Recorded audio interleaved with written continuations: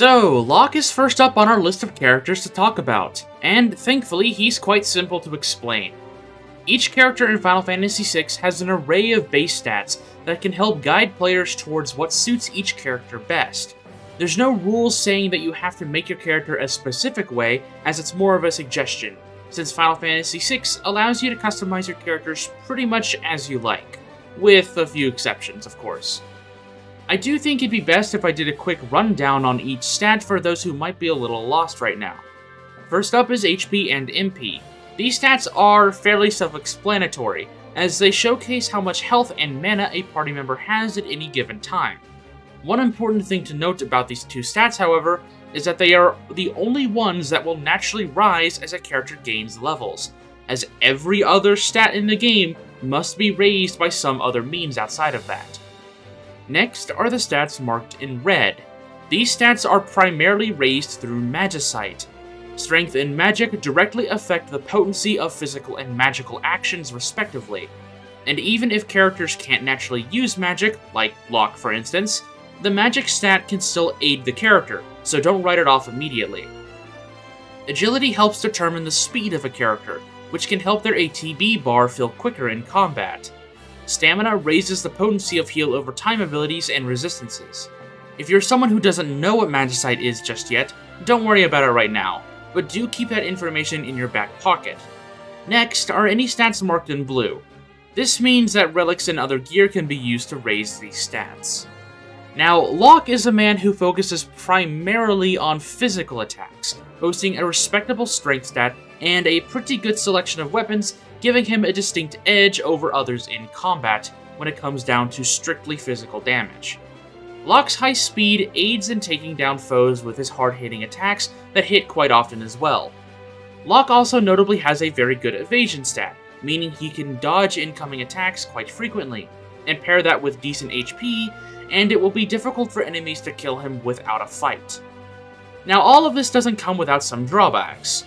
For one, physical damage in Final Fantasy VI can be very difficult to put to good use during certain chunks of the game due to enemies having really high physical defenses, which then you would want magic to help pick up the pace when it comes to dealing damage.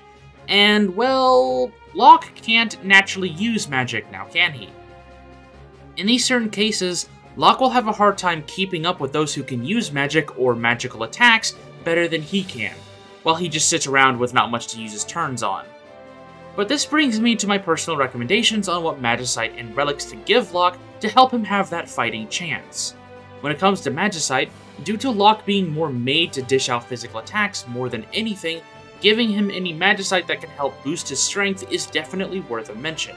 It also helps that most of these Magicite also allow Locke to use some very devastating magical attacks that he can fall back on, making him more of an all-rounder rather than just a one-trick pony.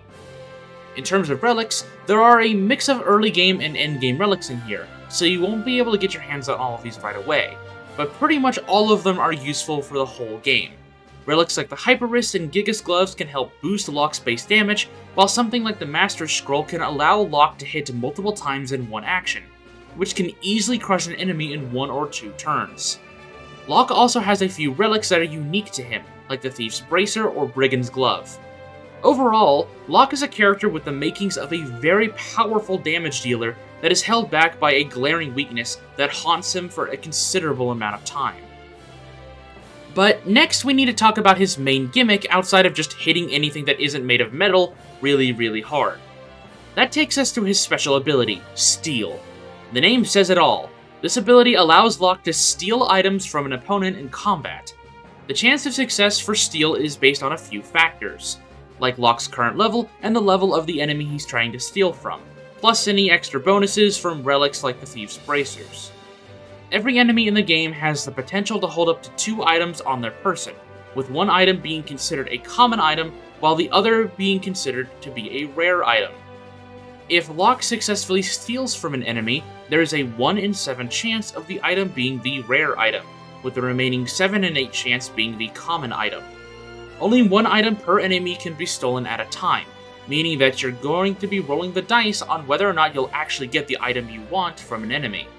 There aren't too many enemies in this game that hold super valuable items, but I'll be posting the steal rewards during their boss encounters and will make mention of any item that might be worth getting your hands on.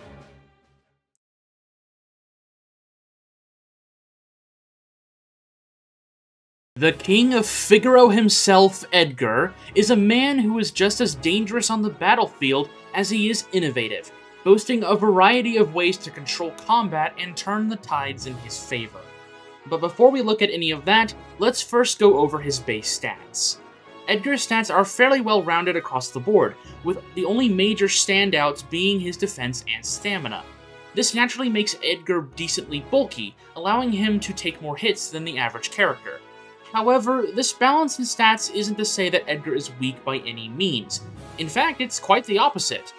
Due to the vast amount of options available to Edgar through his gear and tools, he can fit into either being a powerful physical attacker, magic attacker, or even a support character that does everything he can to hinder the enemy in their tracks or aid his allies with buffs.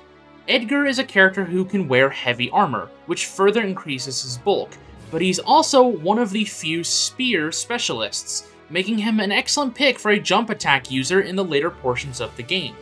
He is also capable of using some of the most powerful swords in the game, giving him more variety in how you build him, if you don't want to rely too much on his tools. But before we talk about his tools, I first want to give my Magicite and Relic recommendations out of the way. Due to the different ways you can build Edgar throughout the game, you really can't go wrong with any Magicite bonus, since Edgar can at least get some mileage out of any of them. But if I were to point you in a specific direction, and also the direction I'll be taking Edgar in this playthrough, I would suggest leaning a bit more on strength bonuses, with a little bit of magic sprinkled in to keep things somewhat balanced. As for gear, Edgar can take advantage of pretty much everything and put it to good use, but I'll give a few highlights. For one, are the Dragoon Boots and Horn, which when equipped, turn the user into a jump attacker, which Edgar can very easily specialize in if you feel like his damage is lacking at any point. Edgar can also find uses out of relics like the Zephyr's Cloak, making him nigh untouchable, capable of playing as the team's anchor, salvaging fights that might have gone wrong. The last one I want to recommend is the Hermes Sandals. Giving Edgar a decent speed boost in combat will really help him keep fights under control with his tools without needing to apply a speed buff beforehand. Now we can finally talk about Edgar's tools. Tools are Edgar's main source of damage and utility for most of the game, and require no resource to use them, meaning that as soon as you get your hands on a tool, they are yours forever and you can use them however much you want. Probably the most important thing I want to mention about tools is that every single tool works as intended regardless of what row Edgar is on, meaning you should almost never, in any circumstance, put Edgar in the front row. That's just unnecessary damage being taken. While I don't want to go over every single tool and their use here, as we'll have plenty of time to get acclimated with them later down the road, I do want to note a few key things about them. One, this is the first instance so far of a character who can't naturally use magic being able to deal magic damage, as Edgar's Bioblaster and later Flash are capable of dealing magical damage to enemies. Also, most tools at Edgar's disposal scale off of his strength and magic stats, meaning that by growing either of those by leveling up is the main way you'll be increasing Edgar's tool damage. This also means that the damage of Edgar's tools might also reach a point where they aren't as reliable anymore, so be sure to have some kind of backup plan in mind for him if tools begin to lag behind in damage. Overall, Edgar is a versatile character that can play many roles in combat, while having one of the most reliable gimmicks in the game.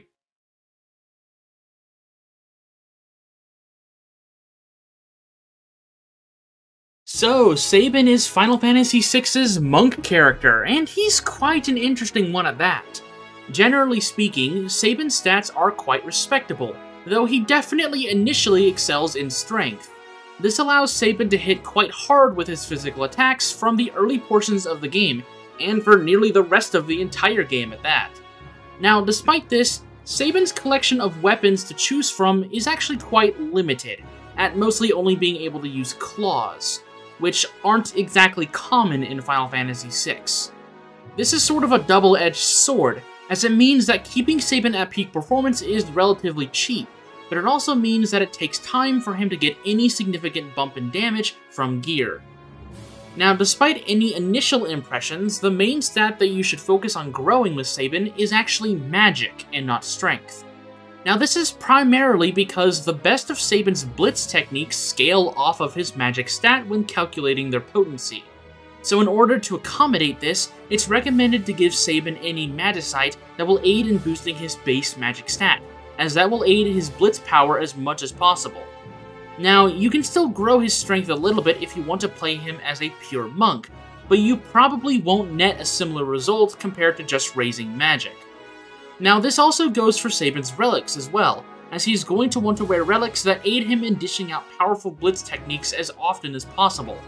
Notable relics include the earrings and the hero's ring, as both of these are very easy ways of boosting Sabin's magic damage, but I've also provided some options if you want to go the way of the warrior with Sabin.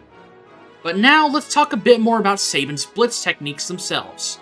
Blitz allows Sabin to dominate the battlefield with attacks that can hit both physically and magically, giving Sabin quite a bit of diversity when approaching combat. Every single blitz will be learned by Sabin after reaching a specified level, though there is one case where one can be learned before reaching its intended level. Each blitz requires a unique input sequence to be activated, and if this sequence is inputted incorrectly, Sabin's action for that turn is used up. Every single blitz will have the same effect regardless of what row Sabin is currently placed on, so similar to his royal brother, it's best to just keep him in the back row to minimize incoming damage as much as possible. The effects of the blitz techniques tend to vary, with a good chunk of them being single target attacks on a random foe or an elemental AoE that deals good damage to all enemies. There are also certain blitzes that can be considered a decent form of healing or utility, but those are normally situational at best. Overall, while having a lackluster selection of gear and a deceptive main stat, Sabin is a strong party member that is easy to excel with while having access to a vast array of powerful attacks that will be consistently useful throughout the entire game's runtime.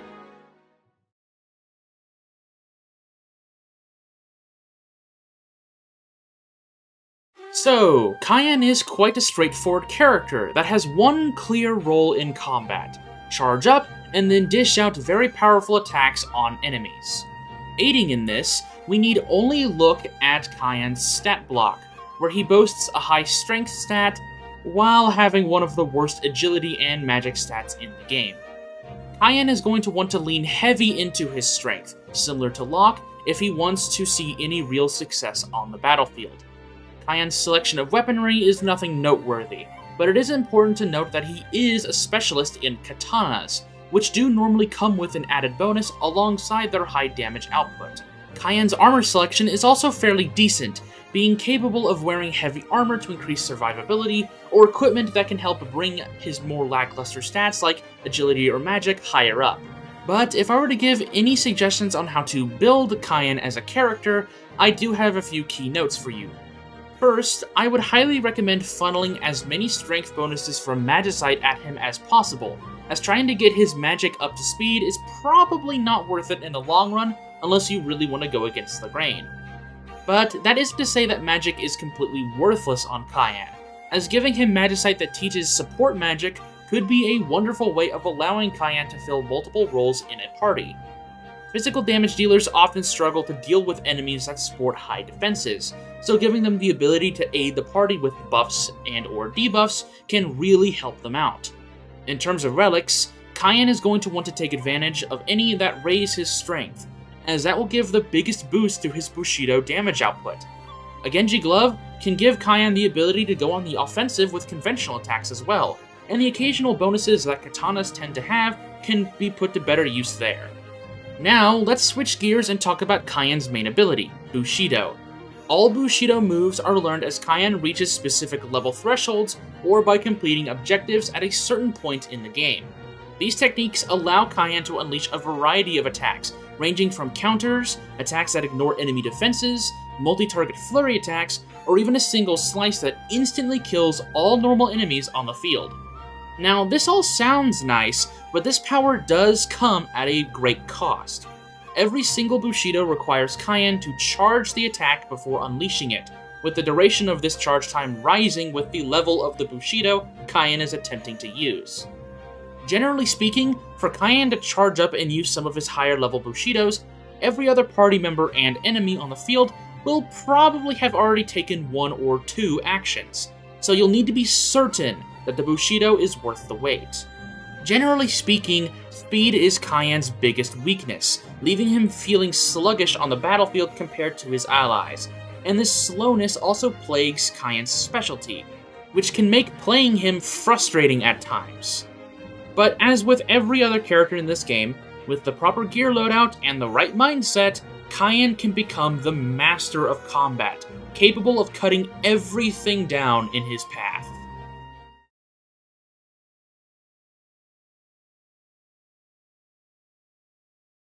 Okay, with Gao here, we have a lot to cover and not a lot of time to do it, so let's just jump right in.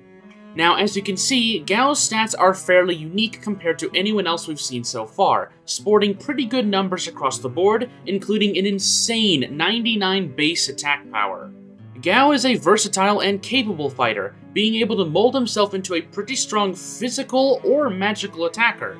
Due to how his rage gimmick works, which we'll get to in a second, Gao can really fit into any role you want him to. Now, that powerful stat spread mainly exists because Gao is a character that cannot naturally equip weapons, outside of very specific circumstances. This means that the only thing you need to really prioritize when it comes to outfitting Gao is boosting his base stats and survivability. This can be achieved by giving Gao armor and relics that raise his evasion or grant him resistances. In fact, Gao might be the character that benefits the most from gear that reduces the damage of elemental attacks or grants ailment immunities. The reason behind this is tied to his rage system, so keep this information in your back pocket for now. But before we talk about rage, let's quickly go over what you should have Gao invest in magicite-wise. Because Gao can go either way when it comes to physical or magical damage, it really comes down to player preference on what you want Gao to do.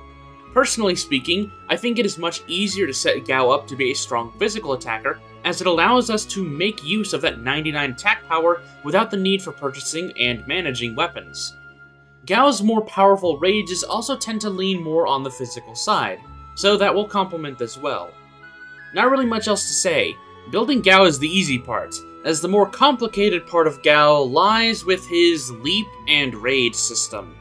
Now, because I don't want to be stuck here talking about this feral youth until the heat death of the universe, I am going to give you all the abridged explanation of these abilities, and then let the character speak for himself from that point on. Now, while I think the Kappa did a pretty decent job explaining how Gao's leap works in the Veld, Rage is going to require a bit more of an explanation. The Rage action allows Gao to use the abilities of the enemies he has found in the Veld. When you activate Rage, Gao will become uncontrollable, and will begin to act on his own until he's either KO'd or combat ends. Gao will also take on any elemental factors and status immunities or weaknesses that the enemy he has channeled with Rage had. This is why giving Gao relics that can aid in raising his defense and resistances is so important, as what he's weak to will be constantly changing. Each Rage that Gao can learn has its own attack, with some being attacks or spells that other characters can learn, like Fire or Thunder, while others are completely unique to that enemy. Now, because there are well over 200 different enemies that grant Gao a new Rage, instead of going over every single one of them right now, I am instead going to show off an image of some of the more well-known Rages that players can make use of. Overall, Gao is an incredibly complex character that requires a lot of time and commitment to have his strengths become fully realized, which can also make him a pain to play around in casual playthroughs. Despite this, even with just a little bit of effort, Gao can become a mainstay in your party thanks to his simple game plan and easy to understand gear setup.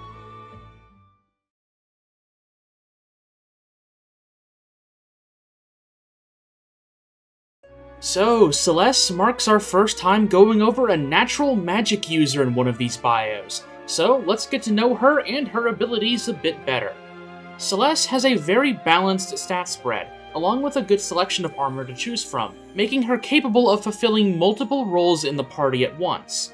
Not to mention that, similar to Terra, Celes will learn magic automatically as she levels up, which, while it might not make too much of a difference, this does mean Celes can also be easier to build due to this.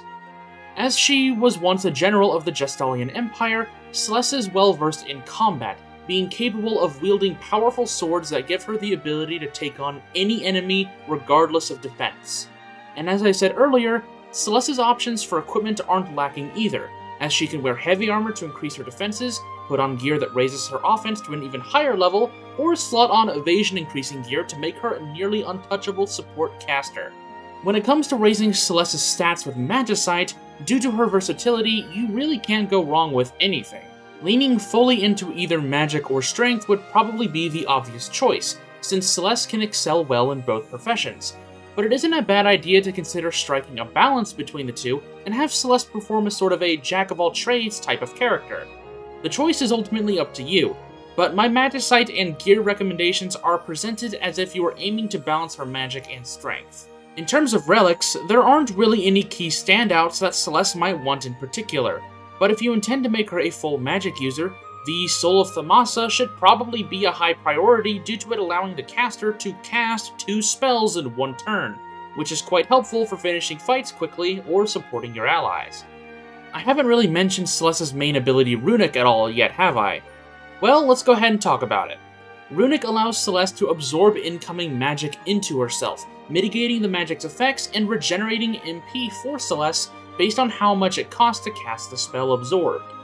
This can easily be used to shut down enemies who are capable of using magic, as Celes can render them incapable of using magic to harm the party, which is quite the power if I do say so myself.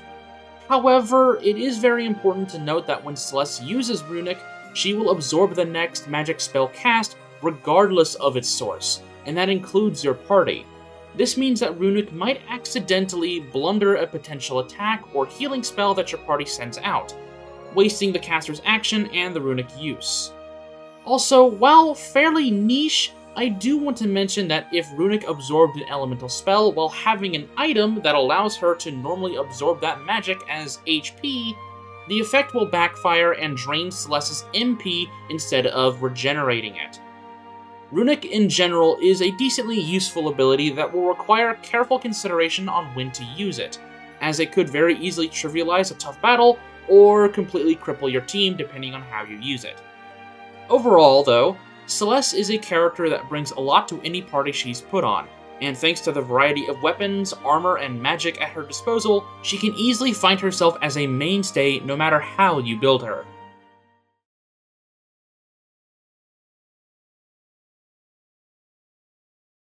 So, we can finally go over the character that started it all, Terra. As we already know, Terra is a character that boasts a balanced stat spread with a general focus in magic, making her a prime candidate for dishing out powerful magic attacks or providing heals to the party. Now, similar to Celes, which is something that rings true with pretty much the entirety of Terra's kit, Terra has access to a wide array of equipment options, ranging from powerful swords to useful armor that can help boost her stats to higher levels than they already are. Because of this, it is really up to the player to decide how Terra will fit into the party, as she could really do anything you want her to do at least somewhat well. Also, as we've already seen in the playthrough, Terra will learn certain magic spells naturally as she levels up, so if you're trying to be very precise on what Magicite you give her, you'll know what magic to not waste time learning. And speaking of Magicite, let's move on to some recommendations. Personally speaking, I usually tend to lean towards giving Terra more magic-focused Magicite to help boost her magic stat, while also giving her more options for damage and support. But similar to Celes, you can't go wrong handing her a sword, pointing her at the enemy, and saying go crazy. It really does come down to personal preference, but if I were to make a suggestion, whatever you didn't decide to focus with Celes, be it physical or magical, have Terra focus on that so you weren't doubling up on one strategy. While it is perfectly fine to have 2 powerful sword users or 2 powerful magic casters, it might be easier to manage only one of each due to a limited supply of equipment options for the majority of the game. In terms of relics, Terra is going to want the standard magic increasing relics like earrings, hero's ring, and whatnot, but in the later portions of the game, relics like the Soul of Thamasa or Celestiad will come in handy, as they will allow Terra to just mow down enemies left and right with ease. The Gigas Glove can also prove useful if you intend to go down the physical attacker path with Terra. Now let's go ahead and move on to Terra's newly acquired ability, Trance. When activated, Terra transforms into her Esper form, and her ATB gauge will begin depleting at a predetermined rate. When the gauge depletes fully, Terra will return to her human form. While in Esper form, Terra's physical and magical damage output will be doubled, and her magic defense will also be doubled. This allows Terra to deal an incredible amount of damage as soon as she gets access to this ability, making her one of the best characters to bring when going up against tanky enemies and bosses. The duration of trance is a little tricky to understand if you don't really go out of your way to test things, so I'll do my best to explain it here. Every time you obtain AP from combat, that AP is put into a hidden trance counter inside of the game's code. Once the counter reaches 16 points, trance becomes available for use. This counter can go up as high as 255 points, with the higher the count giving a longer trance duration. Once the trance gauge is used up in combat, this hidden AP counter will reset from 0, and you'll begin the process all over again. This hidden AP counter has no effect on the AP you use to learn magic, so don't worry about losing AP or anything like that when using trance.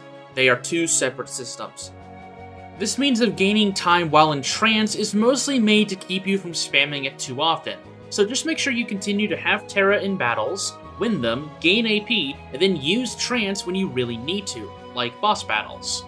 All in all, Terra is a very easy character to understand.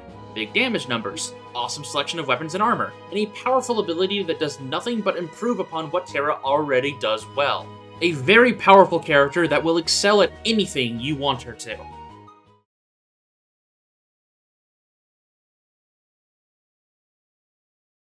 The iconic Final Fantasy mascot has a representative in this game, and boy is he an interesting one indeed. Starting off by looking at his stats, Mog is unlike any other party member we've come across so far. The quality of his stats seem very off at first glance, from having abysmal strength, though conversely having a wonderful attack stat, or the fact that Mog, due to his stature, one would assume that he wouldn't be able to take a hit, when that couldn't be further from the truth. And this extends into Mog's weapon of choice, the spear, which is very uncommon to see a specialist for in Final Fantasy VI. This means that if you want Mog to perform well in the conventional damage department, slotting him as the party's go-to jump attacker would be the way to go thanks to the damage bonus granted by spears when jumping. Mog's choice of defensive equipment is also quite interesting, as he can wear certain pieces of heavy armor, granting him more defense, while also having powerful gear that is exclusive to him. And seeing how his dance ability works, you might even see yourself changing out Mog's weapons and armor around quite frequently to adjust to your surroundings. Generally speaking, Mog's role in the party really comes down to whether or not you are willing to play ball, so to speak, with his abilities and gear options, as they are definitely more of a factor than other characters. When discussing stat bonuses for Magicite, Mog is one of those characters that can't really go wrong with any of them. If you intend for him to become a jump specialist, then strength should be your primary focus, but otherwise you are sort of free to build him as you choose. Relics are also pretty straightforward. Dragoon Boots and Horn for a jump setup is an obvious choice, with the Earrings and Hero's Ring being good options for when Mog wants to dance. Equipping the Zephyr Cloak can't hurt either, as it'll make the little guy take even longer to take down. Now let's move on to talking about Mog's special ability, Dance. Dancing allows Mog to access a series of special moves that are themed around the type of dance Mog is currently doing, ranging from powerful single-target attacks, ailment cleansing effects, to strong party-wide healing spells. When dancing, Mog cannot be normally controlled, similar to when Gao is under the effect of rage, so you need to be sure of which dance you want Mog to perform before you dedicate him to doing it until combat ends or he's KO'd. Each dance can be acquired by finishing battles while in different terrain with Mog in your party. Every time Mog tries to begin a dance, there is a 50% chance of failure. However, if Mog performs a dance that complements the terrain it hails from, the dance will never fail to begin. And as stated earlier, once a dance has begun, Mog will not stop. Now there's quite a selection of dances to choose from, but honestly, they're all at least somewhat decent. There aren't really any bad ones in my personal opinion, but without going into too much detail, generally matching Mog's dances to the terrain you're battling in is a good idea. Though if you're running into problems with enemies absorbing Mog's dance damage, or his dances just aren't cutting it, the dance Water Harmony or Wind Rhapsody are generally going to be your best choices, since they both have strong party-wide healing spells and pretty good damage output. Overall though, if dancing isn't cutting it at all, Mog can perform just as fine as a Dragoon, jumping onto enemies and dealing a pretty good chunk of damage throughout the entirety of the game. Though this is to say that Mog has no shortage of options when it comes to fitting into a party, so just go with what works and have at it.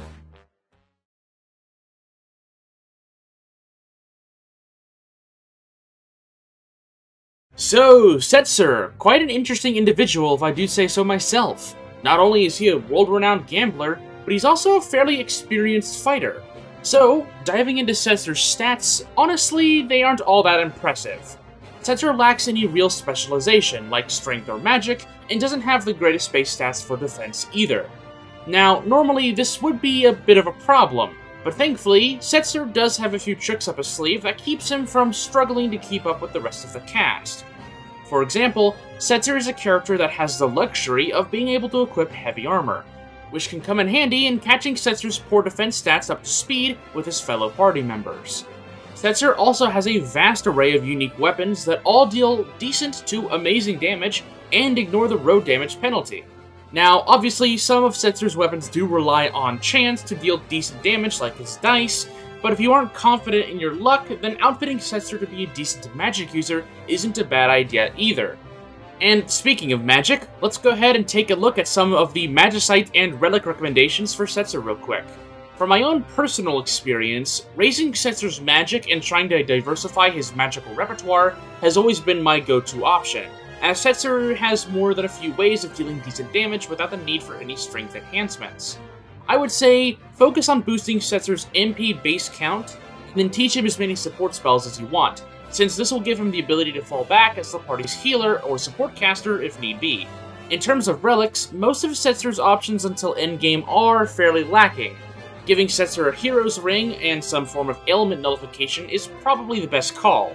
Also, while I don't find it particularly useful, Setzer does have a unique relic called the Heiji's Jite, which will turn Setzer's Slot's ability into Gil Toss, dealing damage to enemies based on how much Gil was thrown. I personally don't think it's that good, but if you're looking for a completely different playstyle for Setzer, this could be the way to go.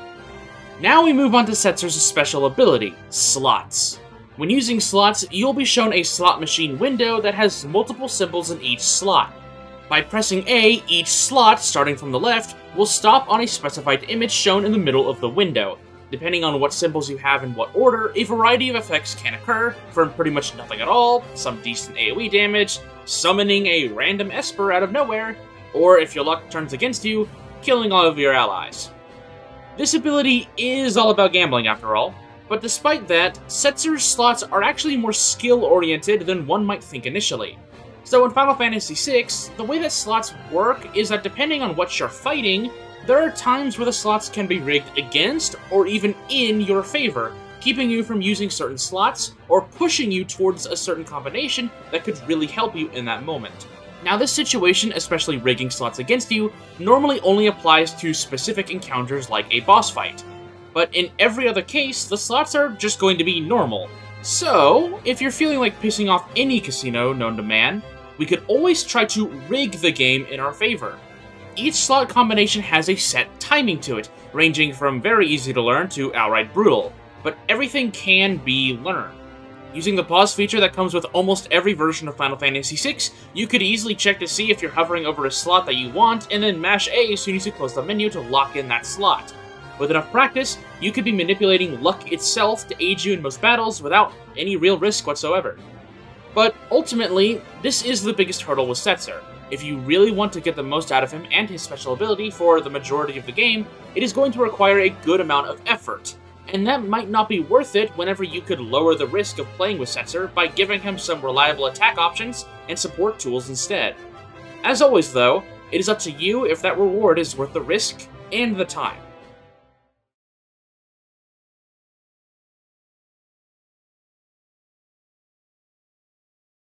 Strago is an interesting old fella, as he's capable of casting magic that no one else can, while also being incapable of learning normal magic when leveling up. It's weird, but not that big of a deal. Anyways, let's talk about his stats real quick. Strago has a decent stat spread, with magic being a standout positive, but the others leave something to be desired.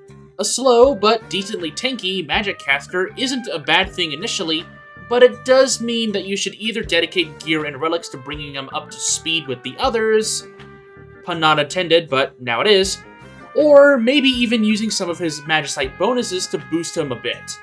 In terms of gear, Strago's weapon of choice is the Rod.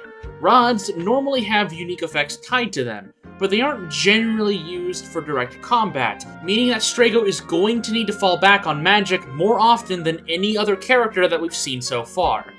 His armor options, on the other hand, are wonderful, as he can equip the Suit Armor type, which grant a multitude of stat buffs and extra effects like poison immunity. General rule of thumb with the old man here is to keep him in the back row and cast magic all day long.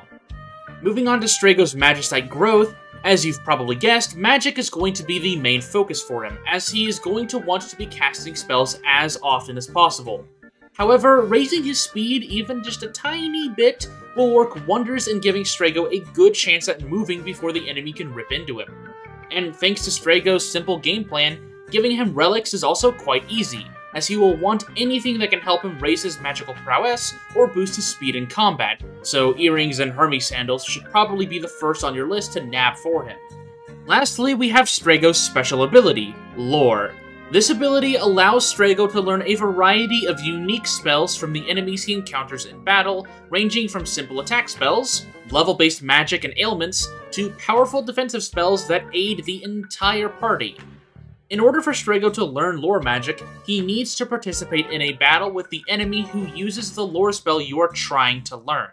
Strago must be alive and not under the effect of any ailment when the spell is cast. Then, once combat concludes, Strago will have learned the lore for himself. Even if Strago is KO'd when combat concludes, as long as he was perfectly fine when the spell went off, he will learn it. Now, Strago's lore magic is different from something like Gao's Rages, as lore magic works just like standard magic would, requiring MP and can be cast at any point without any kind of catch. Because the lore magic is tied to fighting enemies, there are cases where obtaining certain spells requires an extra trick or strategy in order to obtain, like confusing the enemy, or just having Strago present for certain story objectives at the right time.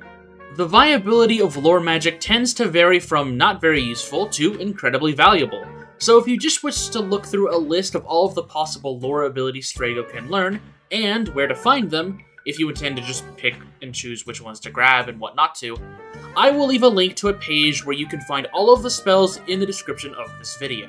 I personally really enjoy Strago and the Blue Mage archetype in general, and thankfully he is fairly straightforward to build and play with. But he does require a decent amount of commitment to take advantage of what makes him unique from all of the other powerful magic casters like Terra, Celes, and even his own granddaughter, who we'll get to at a later date. Don't sleep on this old man's potential. You might find yourself pleasantly surprised.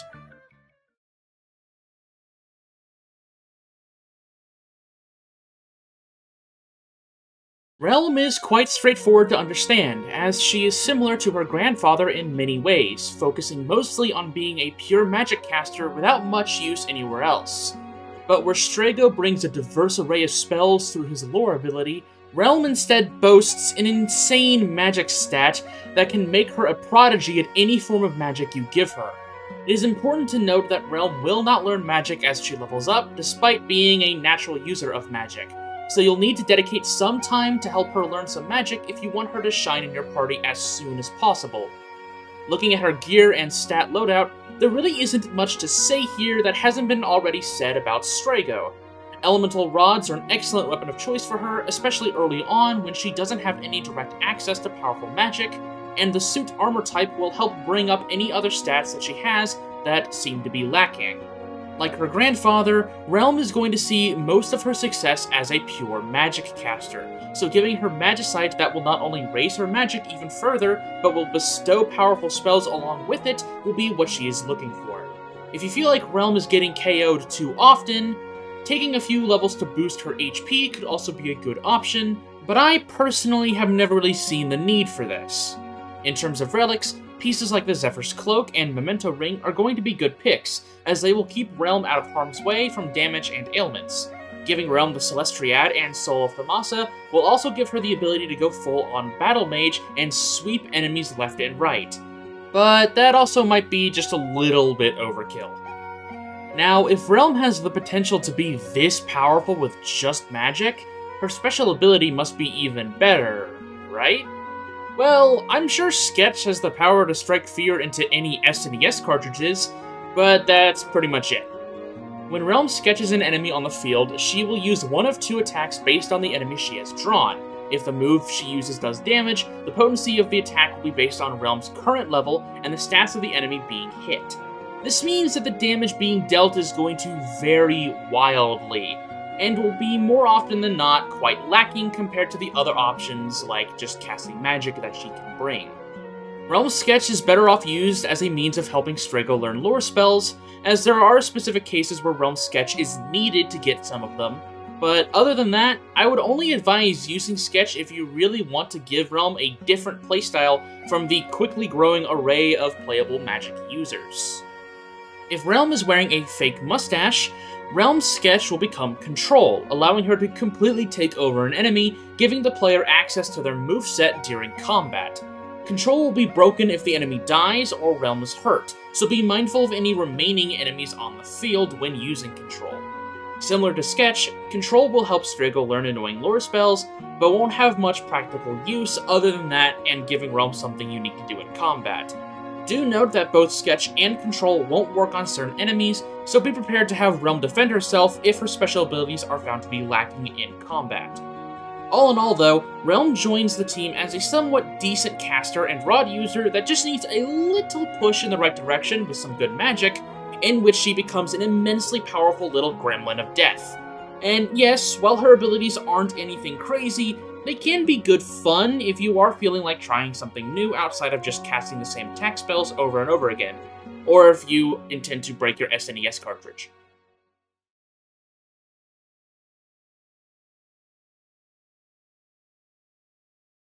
It's been a while since we've had a new character to talk about, and Umaro is definitely worth discussing, as he is vastly different from anyone else in the cast. It's best to first talk about his stats, as he does actually have a pretty decent showing here, especially in his strength. But while this is fine and dandy, Umaro does have a few major quirks that make him stand out amongst the rest, for better or for worse. First, Umaro cannot equip weapons or armor, always being outfitted with his bone club and snow scarf. This makes raising his defenses or granting elemental and status immunities quite difficult, but thankfully you can still give the Yeti some relics. And in terms of relics, Umaro does have a few unique ones like the Berserker Ring and Blizzard Orb, and while the Orb isn't really all that useful, the Berserker Ring can still find some good use out of Umaro, giving him some new moves in combat. Equipping other relics like the Hyper Wrist, Gigas Glove, or Hero's Ring also does the trick in boosting Umaro enough to pull his weight in combat. Though there is one more major difference about Umaro that really hurts him. He cannot equip Espers or learn magic. This really limits how you can play with Umaro, since he'll be stuck using the same basic moves over and over again, while not allowing you to use him to strategize with a party. No support or magic attacks to fall back on, no raise or cure spells to aid injured teammates, just a few basic attacks and a dream. So, because of this, generally speaking, you're going to want to build Umaro to be very strength-focused and deal very powerful physical attacks. If this very simple playstyle interests you, then go right ahead. But Umaro doesn't really do it for me, honestly. But now let's quickly move on to the third thing that sets Umaro apart from the rest, in that of his special ability, Berserk.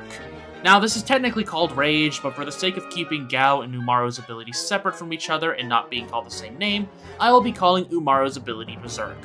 Now, Berserk is actually activated as soon as combat begins, rendering you incapable of issuing Umaro commands for the entire fight. Under the effect of Berserk, Umaro will use one of two moves, and up to 4 if the Berserker Ring and or Blizzard Orb are equipped. These moves are a basic attack, and a physical attack named Tackle, with another physical attack named Throw Ally being added on if the Berserk Ring is equipped, and an ice spell named Snowstorm if the Blizzard Orb is equipped.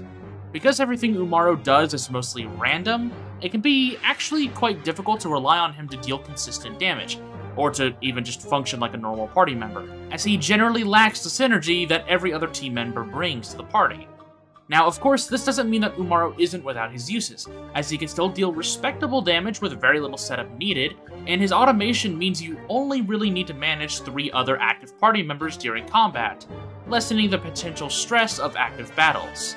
But this still doesn't really get rid of the fact that Umaro is a fairly late-game character that lacks any real form of customization, leaving him in a weird limbo spot in the party lineup. If he's a character that interests you, then you absolutely have the means to use him well. Just be ready to have other teammates pick up where he falls very, very short.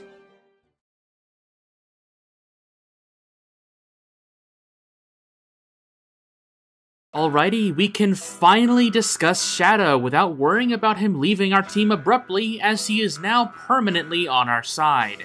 Now, I've already talked about Shadow in some detail throughout the playthrough when he would join our team temporarily, so I'll try to keep this bio as brief as possible.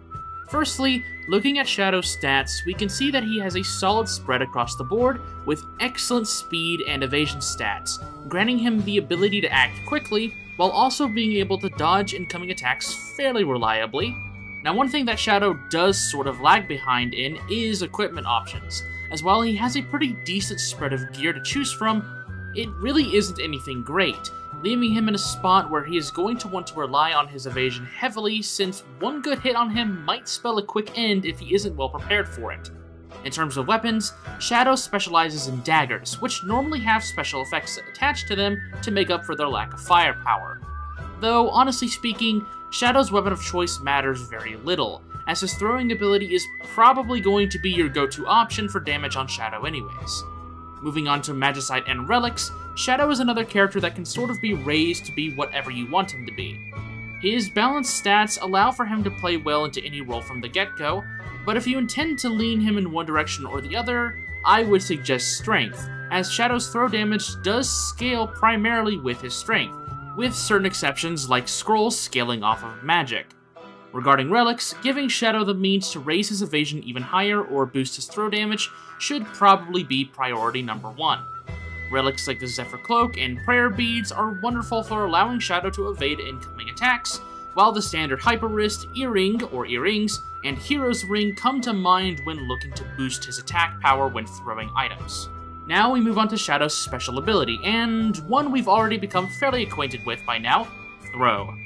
Throw allows Shadow to toss certain weapons and items at his opponents, dealing double the damage of that weapon, and ignoring factors like defense and evasion, with the exception of any elemental affinities the enemy might have. Throwing weapons or items like shurikens will scale off of Shadow's strength when factoring damage, and can come in handy when going up against pretty much any enemy, as they will ignore physical defense, unlike a standard attack. Scrolls are also another type of throwable item, where a certain effect will activate based on the type of scroll it is, ranging from magic damage from items like a water scroll, or giving Shadow a buff like the invisibility scroll. All throwable items are used up once they have been thrown, meaning that you want to be careful not to throw that shiny new sword you just got if you intend to use it at any point, because once you give it to the homicidal ninja to chuck at a random bird, it's gone for good. Overall though, Shadow is a solid character that only has one major flaw in my opinion, and that is he doesn't officially join your team until pretty late into the game. Thankfully, Throw does allow Shadow to sort of carry his weight in a fight as you scramble to fit any potential magic or stat buffs onto him. He's a simple character to understand and play around, and that makes him a solid pick for almost any team composition.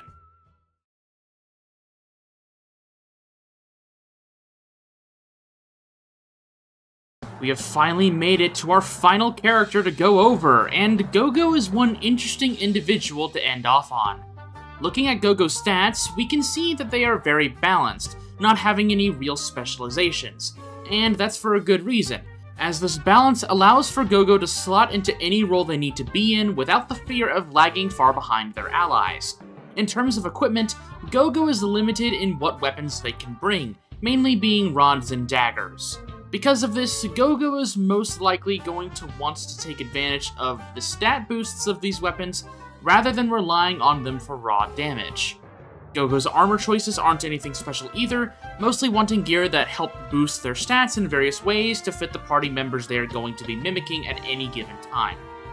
Now, similar to Umaro, Gogo is unable to equip and learn magic from Espers, meaning that they also don't gain any stat bonuses upon leveling up, so you'll need to mind Gogo's gear options a little bit more carefully to help catch them up to speed.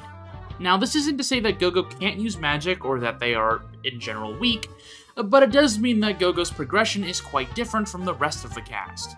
When it comes to relics, Gogo can't really go wrong with any combination of relics, and due to Gogo's jack-of-all-trades nature, it is difficult for me to give you any direct recommendations myself, so play it by ear and choose what relics you think would fit Gogo the best for the current situation you're faced with.